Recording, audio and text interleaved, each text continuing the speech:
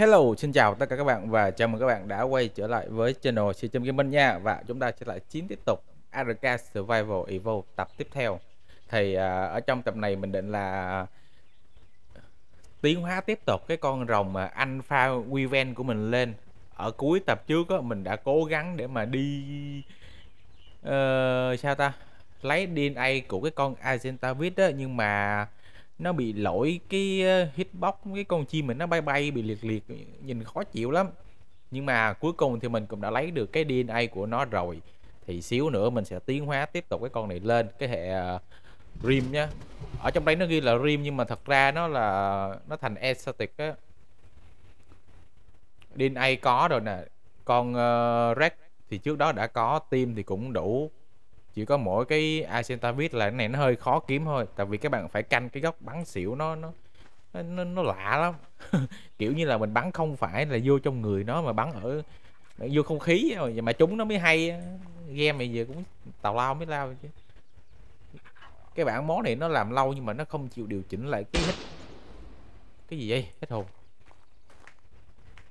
Nó không chỉnh lại cái hoạt ảnh bay của cái con chim á, nhìn nó cứ kỳ kỳ. Rồi giờ mình để coi tiến hóa tiếp tục cái con này lên luôn nha. Thì bạn nào thích series này á, ủng hộ mình tiếp tục làm thì nhớ để lại cho mình một like cùng với lại một lượt đăng ký kênh với nhá. Cảm ơn các bạn rất nhiều. Chúng ta chiến tiếp tục thôi. Rồi để mình gom đồ mình tiến hóa luôn rồi. Nó cần DNA của con Rex này đúng không? Rex đâu rồi? Bảo chúa đây, Rex nè. Alpha hết ok. Nó cần 30 cái với lại một cái của con Exalted nữa đúng không? Lấy con này cực như đời tới. Không biết tiến hóa nó mạnh hơn cái con zombie kia không nữa. Đấy, ok rồi nhé các bạn. Lên thôi.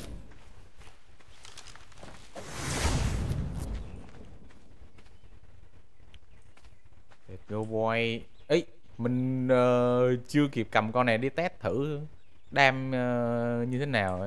Lỡ tiến hóa mất tiêu rồi. Tôi kệ đi.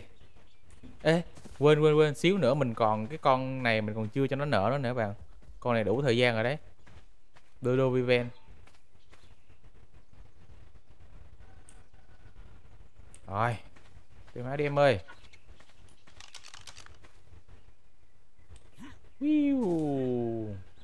Phải lấy thêm đi này của con rồng á, tại vì cái con rồng mà nó có tiến hóa lên hai cái nữa, một cái là Legendary Elemental còn một cái là cái gì á, nó là zombie hay sao nhỉ? Đọc lại coi. Một cái là ACA DodoWyvern. Không biết là nó có giống cái quả trứng ở trong kia không nữa. Ồ. Cái màu nó đen đen xíu nha. Cái màu này rất là giống cái màu của cái hệ Omega nè, ở bên cái mod Primorphia.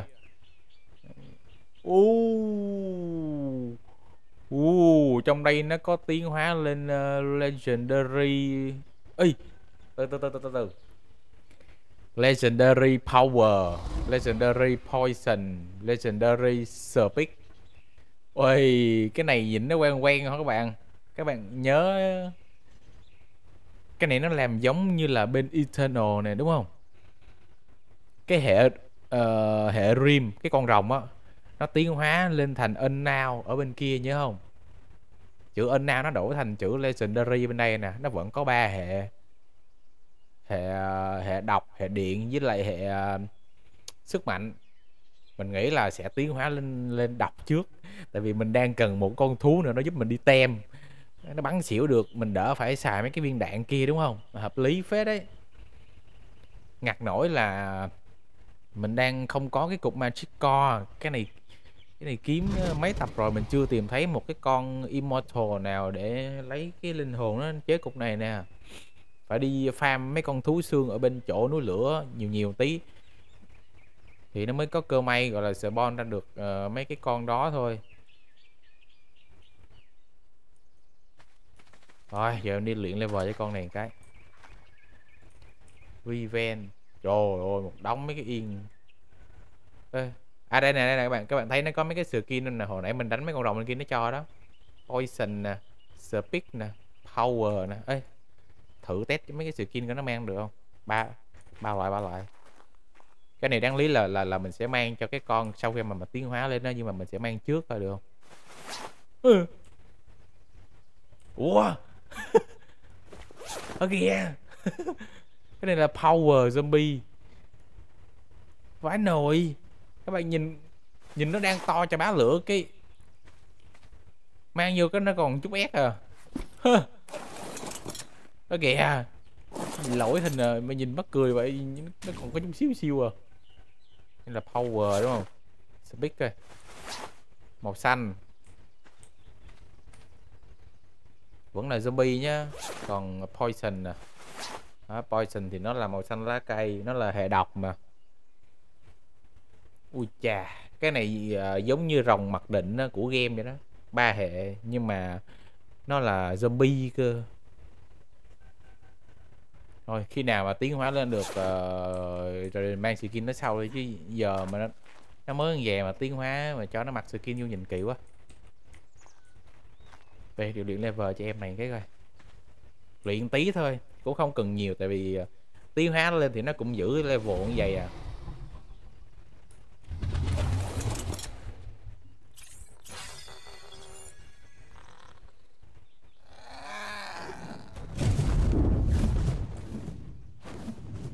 Exalted man. Xem coi nó phun lửa được nhiều đam không. 200 mấy.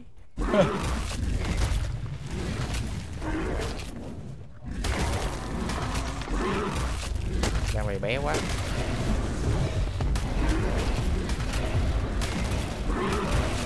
4.000 đam mà. Không xi nhê mấy.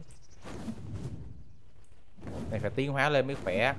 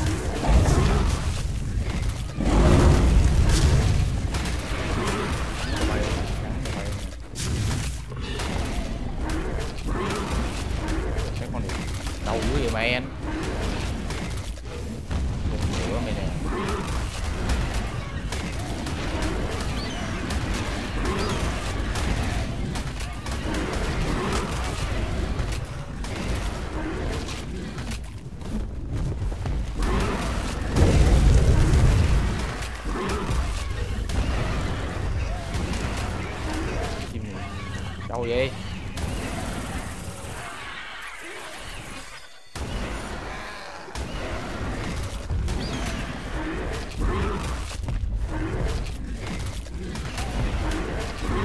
Ăn mình chết đi để mình lên mới level.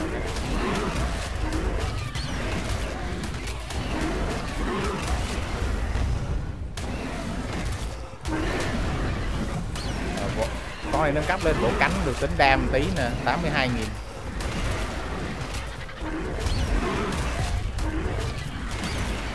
Châu tê. Con quỷ này tới 7 triệu máu lần. Phải nồi châu. Châu điên luôn.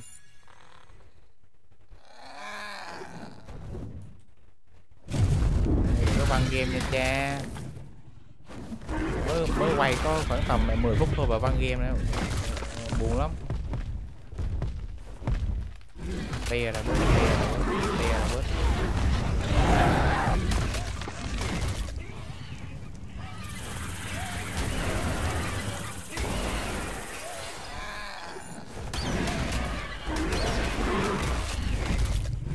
Rồi tôi thấy con đồng kia đó, bắn xỉu nó đi. Xỉu nó. Nó đừng làm bộ sưu tập nhờ. Là bộ sưu tập 3 hệ luôn, vừa power, vừa poison, vừa speed luôn nhờ. Hợp lý phết. Nhọc đứng đây nha. Thôi từ từ. upload nó lên dự đoán đám mây đi cho chắc. Đây rồi. Mày đúng không? Nó bay trên kia rồi. Xuống đây mà chơi. Đúng rồi đó.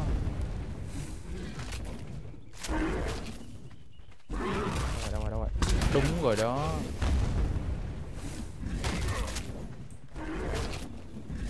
Mày là 4 viên là xỉu đúng không? Ui da. Cũng đau phết. Mày bay nè. Ui da.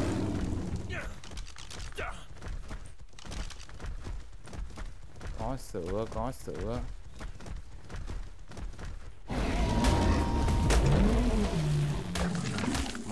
Mày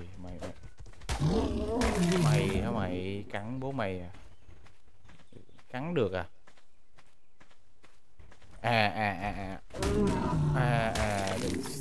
Để táp à? Nè con Gigan này các bạn. Gigan này hồi nãy ở tập trước mình cũng bắn xỉu một con, mình lấy được cái DNA nó rồi.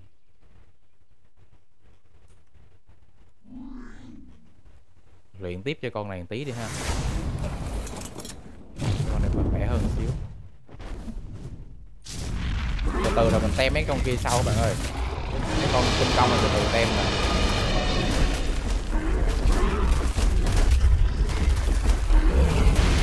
Con này vẫn tem được á. Con này tem dễ.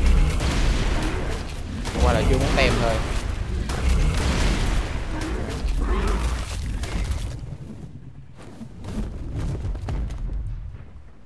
Ui lên 400 mấy cấp luôn. Ui rồi. Khủng khiếp vậy.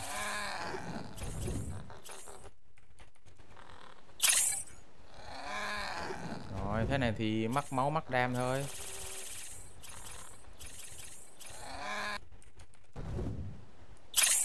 Rồi đẹp cha luôn. Rồi cái cấp này vừa đủ để mà tiến hóa nó lên kia mà không sợ bị reset nè. Đẹp luôn nhờ. Về thôi. Bây giờ mình chỉ cần kiếm được mấy cái sâu đặng mình chế cái cục magic thôi là chúng ta sẽ có được một con thú bắn xỉu xịn sò luôn.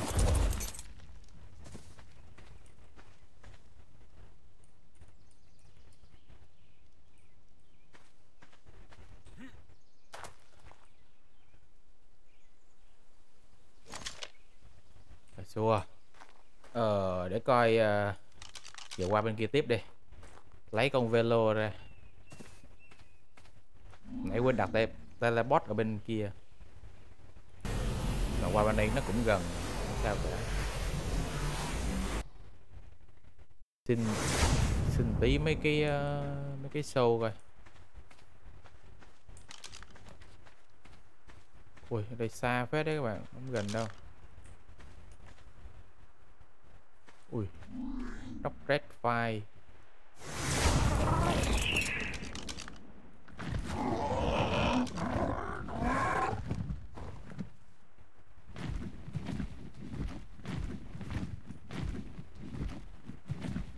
Correct.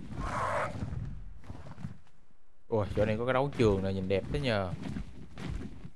Wow. Ồ. Đấy mình bắt đầu mình càng quét từ chỗ này được rồi nè. Ở đây bắt đầu có vài con thú xương rồi đó. Rồi đi qua kia thôi.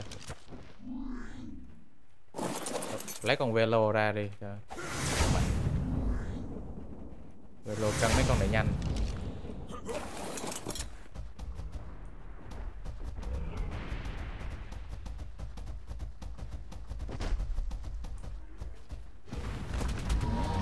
Trời ơi. Rồng xương hả? Ân đai với chúng tôi à. Ân đai mà.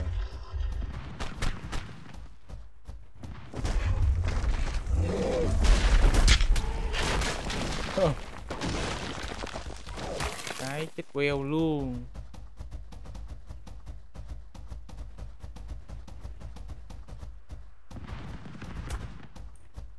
Mày hả bưởi? Hình như là phải farm xác nó mới ra cho bạn. Mấy con thú boss hay sao á.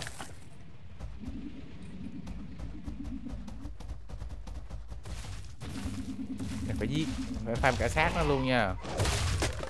Farm xác nó mới có khả năng ra được mấy con boss immortal cho mình.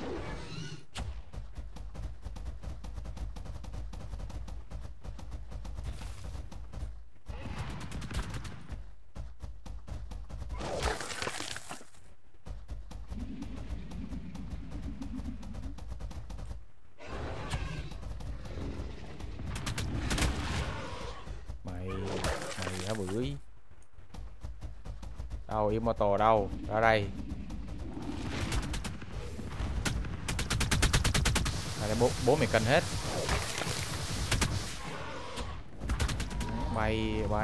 Bay trước mặt các mày.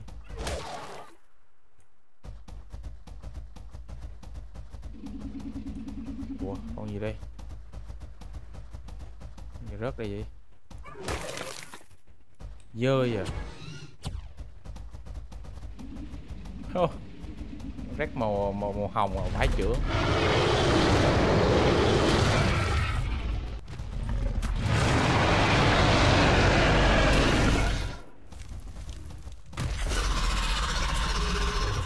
Nghe tiếng con nhện.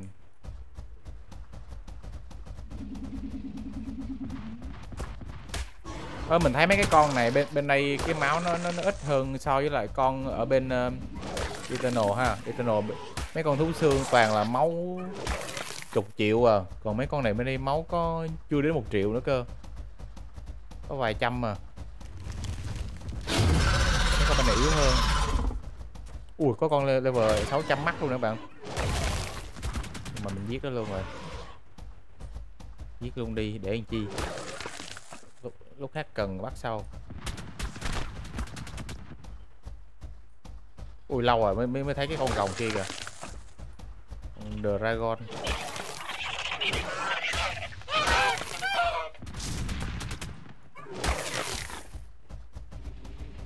Vẫn chưa thấy con immortal nào nha. Ảo thật đấy. Tưởng mày mạnh hả? Tao mày sợ mày hả? Tao khác xưa rồi con, hồi trước tao còn yếu chứ. Giờ bay ở đây tao cân hết.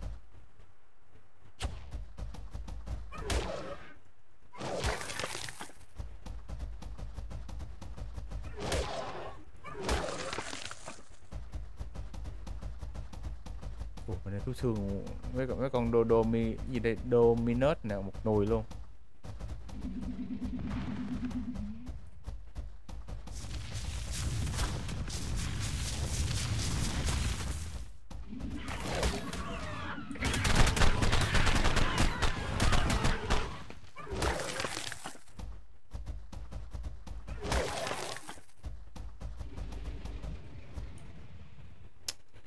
Vẫn chưa thấy con kia nhờ. Mà cho mấy cái này quá trời rồi đó.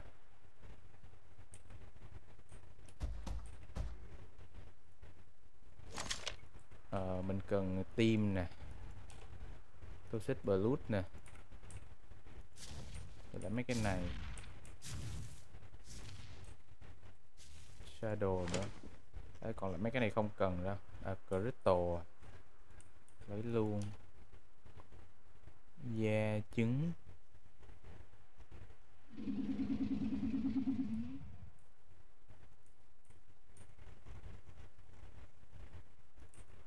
Rồi, mấy này bỏ đi.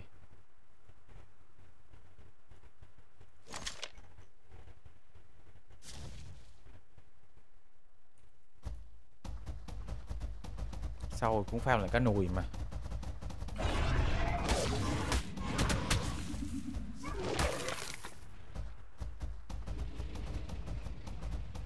Ủa ở đây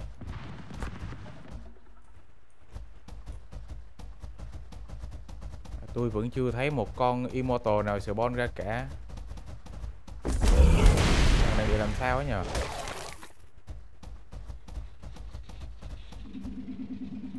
Mấy bạn chỉ mình kêu là đánh mấy con undying này, nhưng mà chưa thấy con nào luôn nha. Cái tỷ lệ nó ra sao bù bắp vậy trời.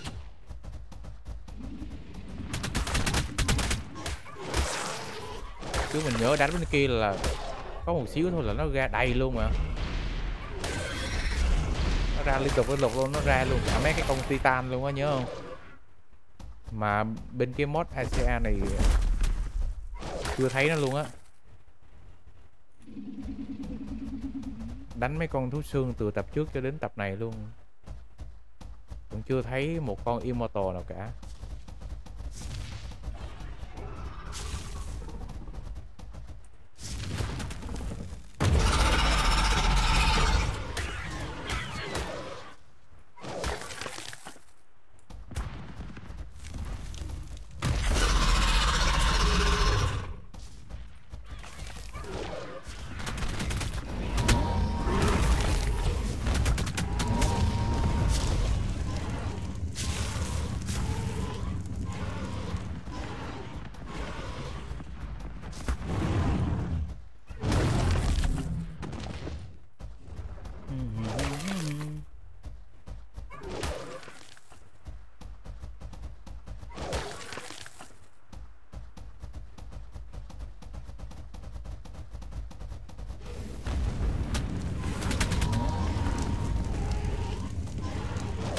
Ở bên đây rồng alpha nhiều thế nhờ, quá trời luôn á, 100 con, cả nghìn cả tỷ con bên đây á.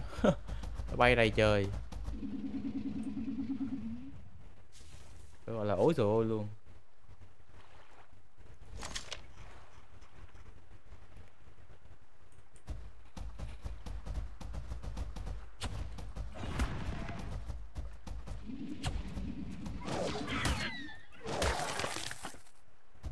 Trời ơi, rồi thú Immortal của mình đâu? Muốn được thấy mặt một con thử coi, nhưng mà nó vẫn chưa cho mình thấy á.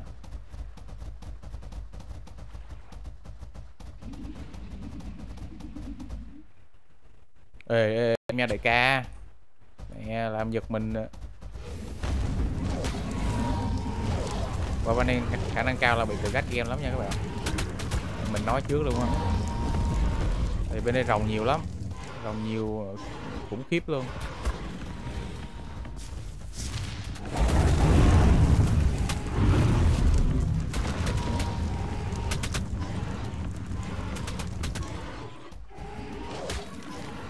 Thì cho các bạn thấy cái khả bên đây là rồng là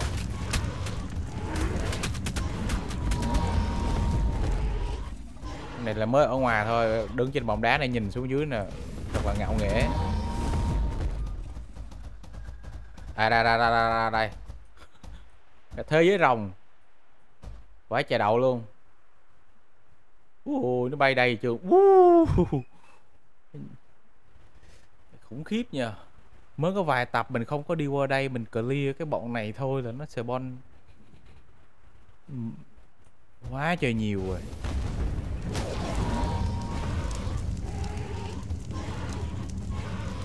Một trong những nguyên nhân mà gây tình trạng lag map dẫn đến cờ gắt game là đây chứ đâu.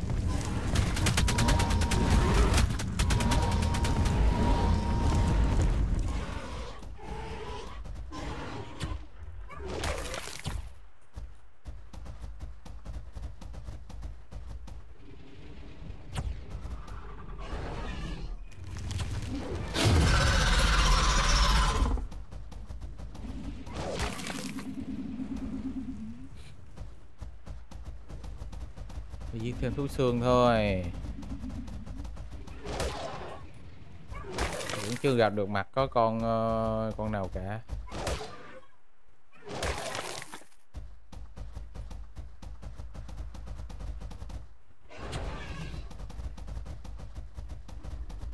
Mấy bọn này tự nhiên đi cắn, nó cắn cái con xương này.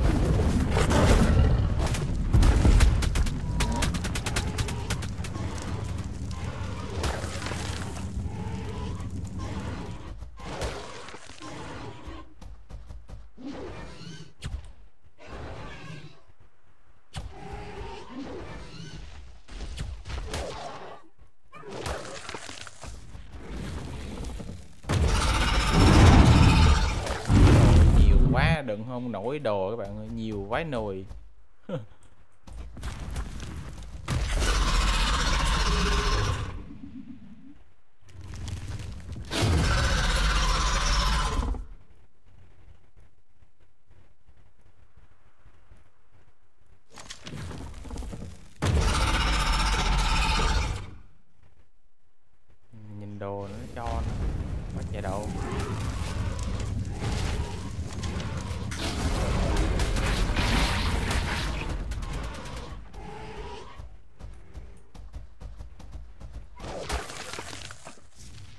Đi farm mấy cái yên vậy cho bọn này đã luôn.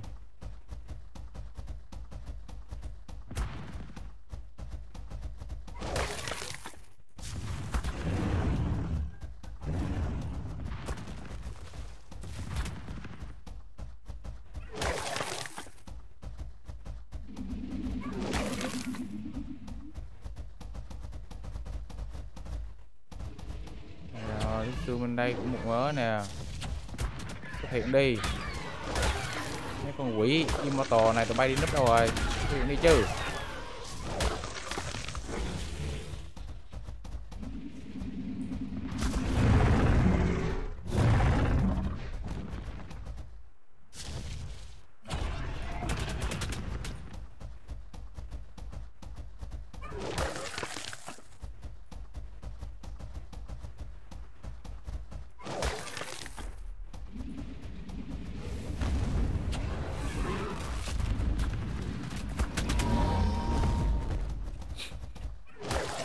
Dạ.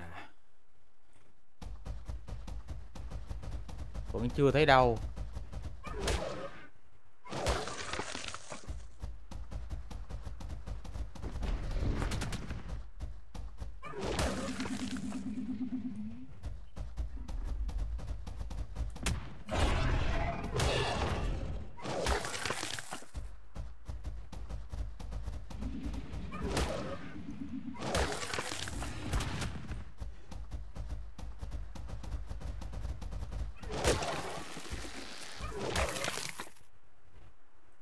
Ủa có thật là đánh mấy con này có mấy con thú con boss không vậy?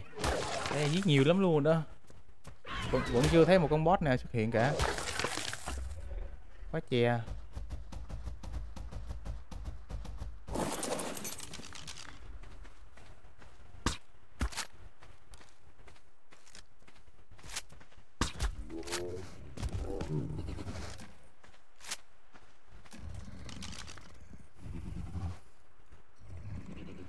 Có cái gì đó nó sai sai ở đây nè đúng không?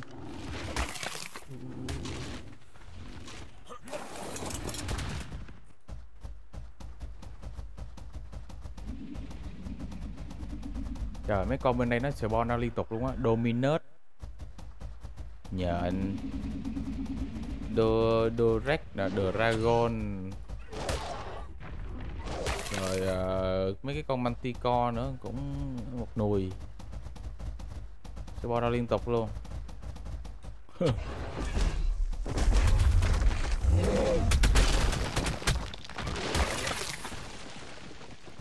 Ấy, rồng. Mấy con thú xương của mình đâu?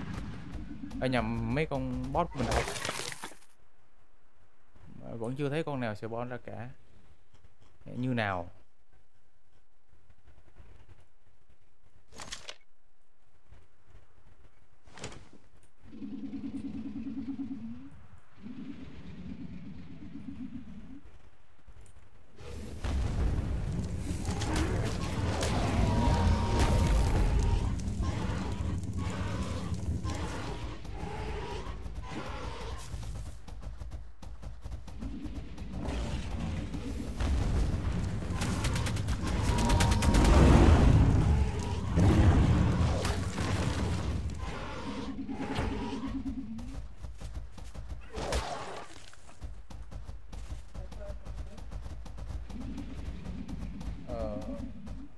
Mua phở được không?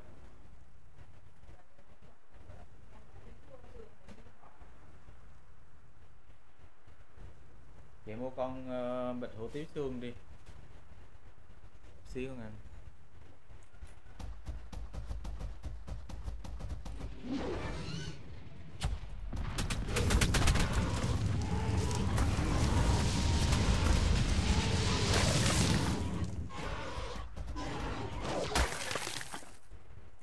Thôi chịu rồi, đánh nãy giờ không được, thôi mình về nhà mình ấp con kia nó nở đi bạn ơi. Rồi. Giết phải cả trăm con xương là nó kêu ra đầy luôn á. Đánh con này nó lại spawn nó con tiếp theo à. Mà bên đây đánh quá trời đánh luôn mà đâu có được con nào đâu. Này kỳ vậy ta.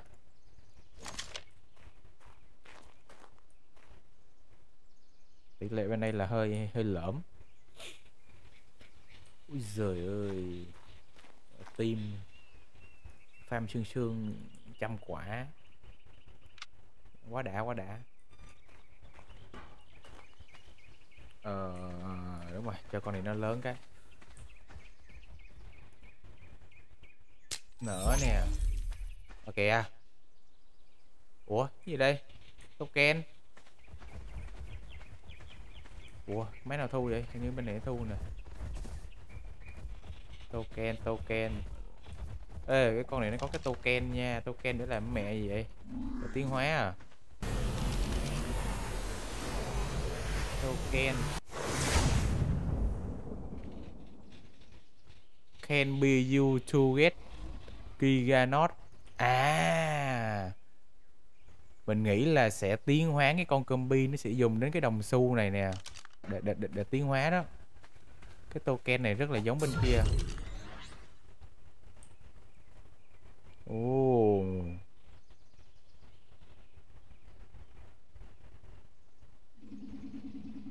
Ồ, cơ mà hồi nãy mình giết mấy con kia nhiều lắm mà sao nó không cho token ta, đúng không? Nãy nó đâu cho token nào đâu.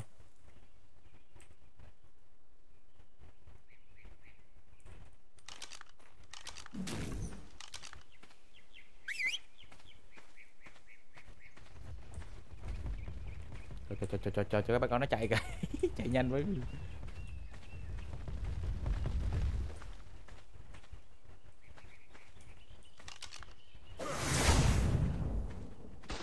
Coi nó lên kìa, nhanh lắm. Tại đây. Sao kỳ vậy? Lại gần đây tí coi. Nó lại đây để còn hưởng của con Nani kia nữa chứ. Ồ chưa gì hết trơn, sự bích nó đã mặc định là 364 rồi nè. Quả này nâng lên cho nó bay tới công chuyện luôn á.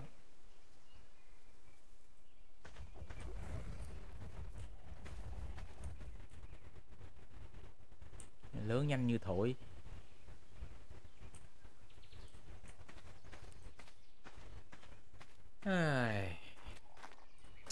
Biết bao giờ mới kiếm được cái cục magic con này đây.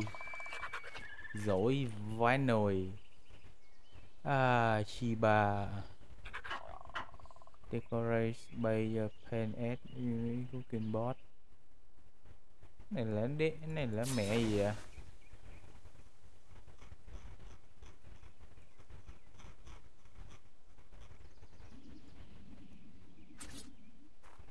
Gì đây? Easter egg. Này để trang trí cho đẹp hả? Quả trứng này làm trang trí cho đẹp thôi.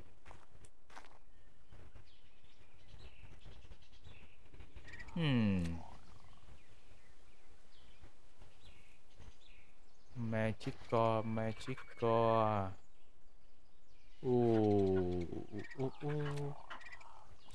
Mình hỏi xíu luôn nha, không biết là các bạn có muốn tập sau mình farm, mình ráng mình đi farm thêm túi xương để mà lấy mấy cái show này về đặng chế cục magic con này sẵn luôn không? Chứ mình đi farm nãy giờ luôn á, cũng chả thấy được một con boss nào cả. Cái xác suất gì khó vậy sao? Làm khó nhau thế nhờ.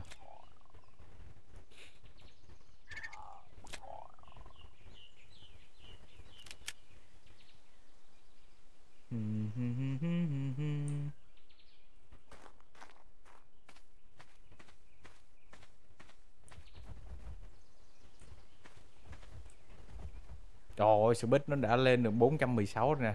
Con này mà lên 100% imprinting thì chắc phải cả nghìn. Đã bay một cái một là crush game luôn á, thề. Khó chịu nha.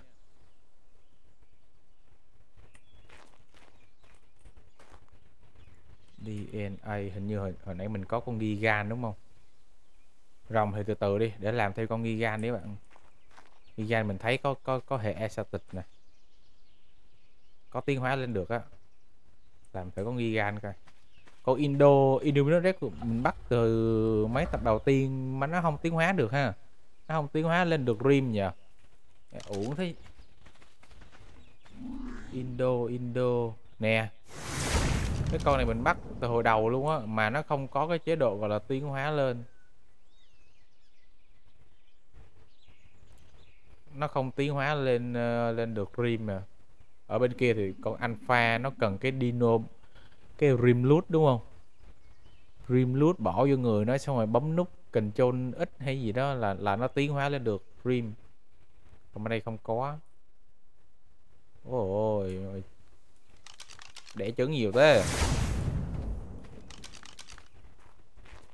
100 quả trứng này 4.000 kg mày, trứng Indo vái nồi, một quả 40 kg à, nặng khủng khiếp.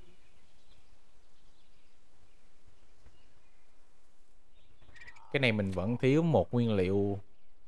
Cái Enli ten gen kia thì chế được, chỉ có thiếu là cái generic artifact thôi. Cái đó hình như mình chế được á, từ từ mình có cái bàn để chế artifact mà.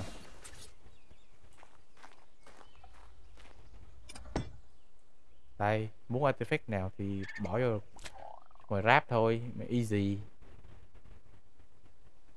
100 electronic, 100 500 metal ingot là chế được thôi.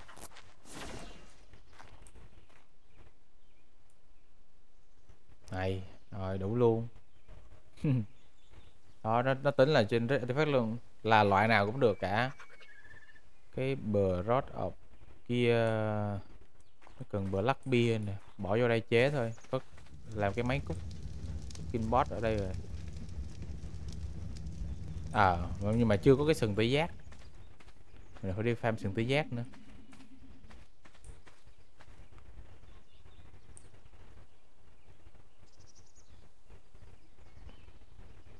Gigan tiến hóa lên nó cần cái gì ta? Ở đây chưa có à. Để tí nữa xong mình coi trong người nó luôn đi.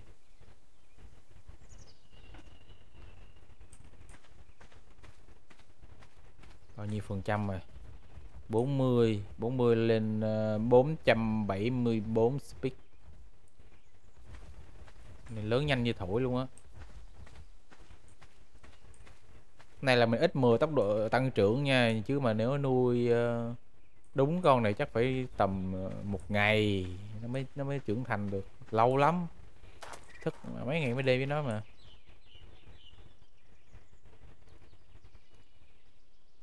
Raptor Magical Special Equipable. Ê, bữa giờ chưa xem Dodo nó đẻ được bao nhiêu trứng rồi nè. 200 trứng à. 200 trứng Special Equipable.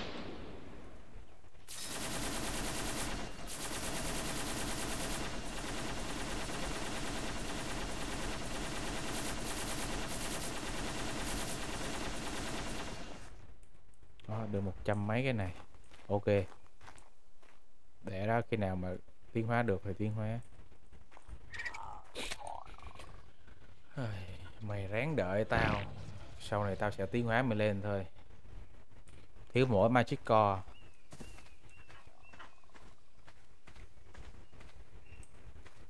Ta-da. Alpha Gigan man, level 900. Tiến hóa lên nó cần một cái DNA Alpha Rex 30 trái tim. Rồi chơi luôn, sao phải ngại. Rex đúng không? Rex để bên kia. Tim có tim. 1 2 3 Rex. Ủa, DNA của con Rex. Ủa, hình như hết rồi, mình xài hết rồi đúng không? Hết rồi. Wyvern nè. Cái con Rex bây giờ là phải qua bên kia để mình lấy nốt vào khu rừng đỏ hồi nãy á. Nãy có một cái con Rex bên kia mà mình không chịu đi lấy luôn.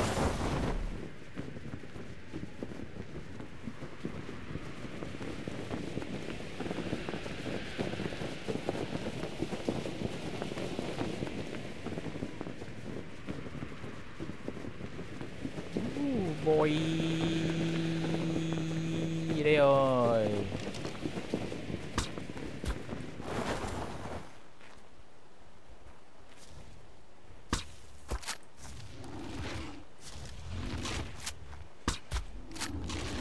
Con này chắc tầm 4 viên hoặc 5 viên là xỉu.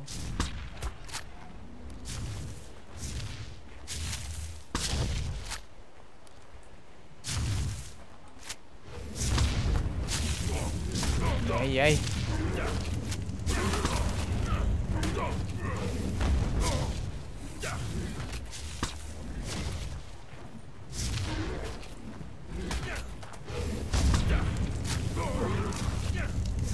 Khó chịu nha mày. Au à. Ui da, đưa cái máu lên coi.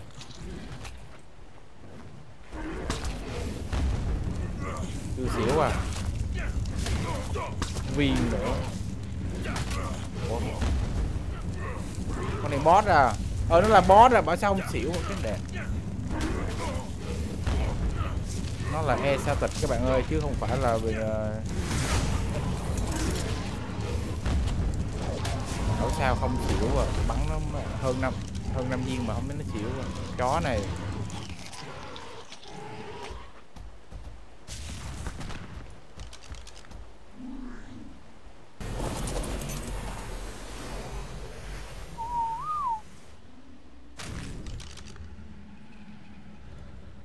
Rồi, đã đủ.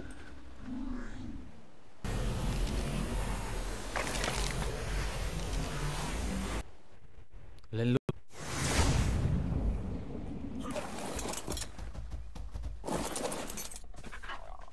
Level 900 tiến hóa lên là đẹp nè.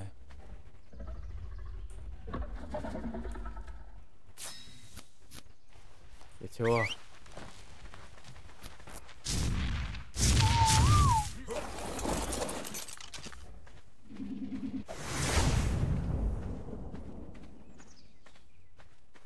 Các bạn nghĩ tiến hóa nó lên rim nó thành màu gì đây? Mình nghĩ chắc màu đỏ.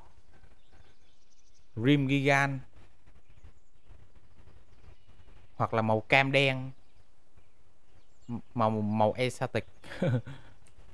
Màu cam đen với con rồng hồi nãy á. Con này bao nhiêu phần trăm rồi? 75%. Ok.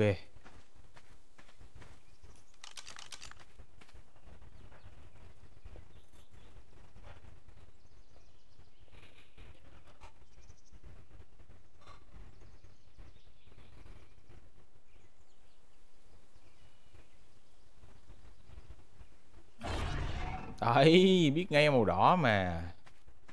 Màu đỏ rất là giống màu của con zombie luôn. Ôi, 2 triệu 2 triệu 6 máu. Cũng mạnh đấy.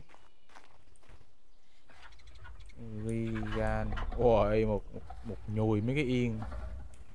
Mày thích yên nào? Cho mày yên 300 mấy giáp này cho nó trâu nè. Ấy, ngon lành luôn. Cái màu đỏ này nhìn giống cái hệ gì các bạn? Hệ ARK. Cái màu giống màu ARK Gigan ở bên Modry một phía đúng không? 56.000 đam.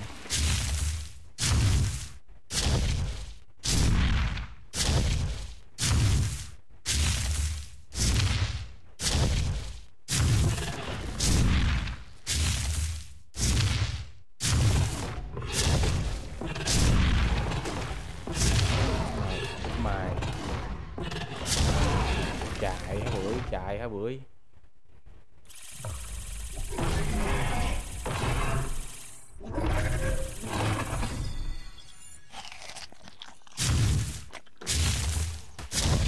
Phải có gì không ta? Gầm nhưng mà không có phun lửa được. Cái nào ấy? Cứ nào đấy?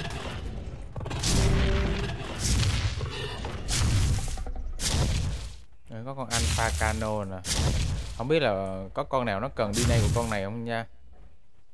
Đừng bắn nó xỉu lấy trước. Lỡ sau này có con mantis nó cần DNA của con này đã tiến hóa, bắn nó xỉu trước đi, lấy DNA trước rồi đã tính sao. Trả bố mày mấy cái đạn.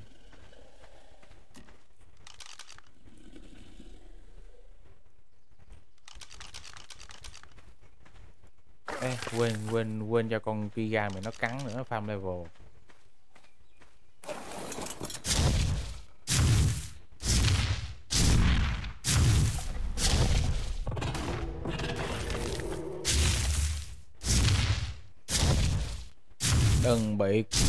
Đừng bị crash game ở đây nha. Cho farm nốt tí đi trời ơi. Crash đây buồn lắm. Hình như mình đụng vô con tách rồi đó, tách raptor. Con này trâu 10 triệu máu rồi. Đấy, cạp đi. Sao mày cạp mày theo level một tí đó.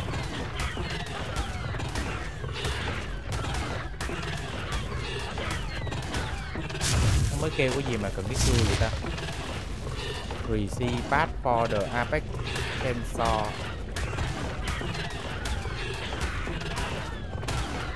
Nó kêu cần cái cưa để mà lấy mấy cái cục mấy cái mảnh polymer vậy đó, nó lấy chích mà không để lấy cái cúp được đập được nhiều hơn, cái cưa được có một tí à.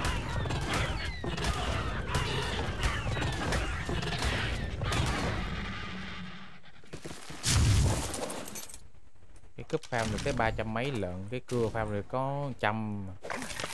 Đó, thì farm được tới 300 ngon hơn. Mà giết con này lên được có 2 cấp rồi cái đẹp.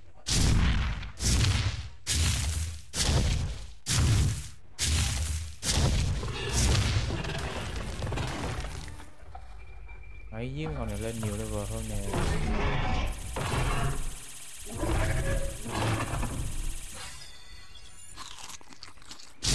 Bao nhiêu máu vậy?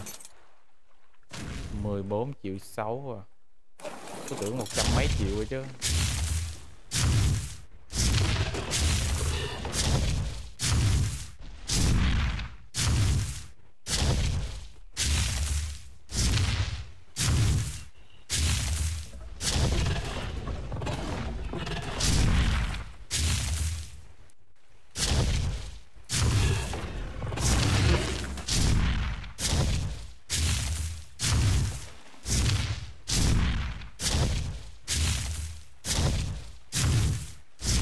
Trời, leo núi vãi nồi. Đúng là vua mà. Mạnh hơn cả Cự Long Bạo Chúa nữa. Mấy cái con này nó bị điểm yếu là cái stamina. Nhưng mà khi mod nó lại thì cái stamina nó không còn quan trọng nữa. Đây hơn 100.000 stamina rồi, Switch có 100 mà nó chạy như chó điên vậy.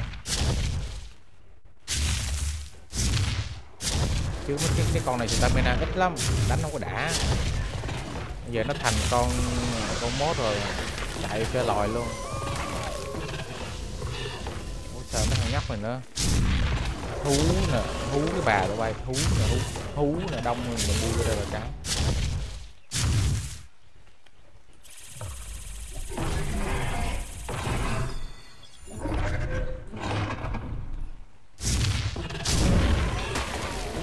$340.000 đam.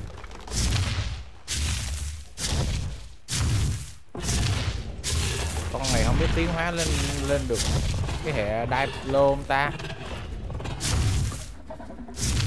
Cho nó uống cái bình kia vô nó tiến hóa lên được Diplom nhỉ. Tại vì mình không thấy nó ghi cái chữ là tiến hóa được con Gigan. Để mình về nhà mình xem lại coi.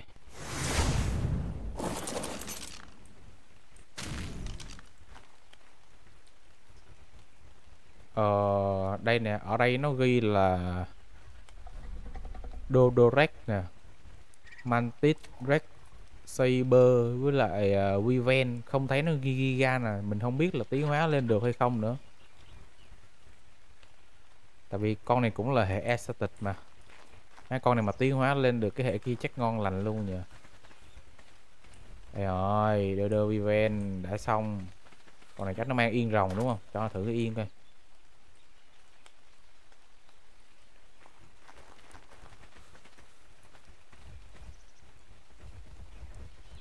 Ủa, không mang được yên alpha à?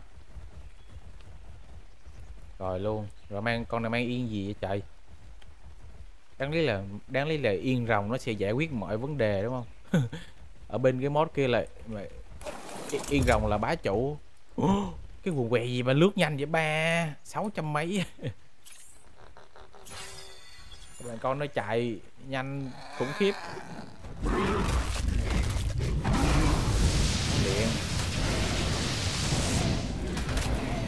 cam được 58.000. Trời ơi, bạn coi kìa.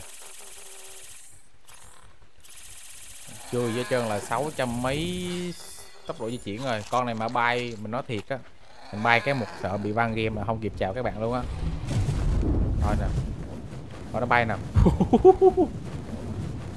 Cái này là mình còn chưa ấn ship đó nha. Má nó bay.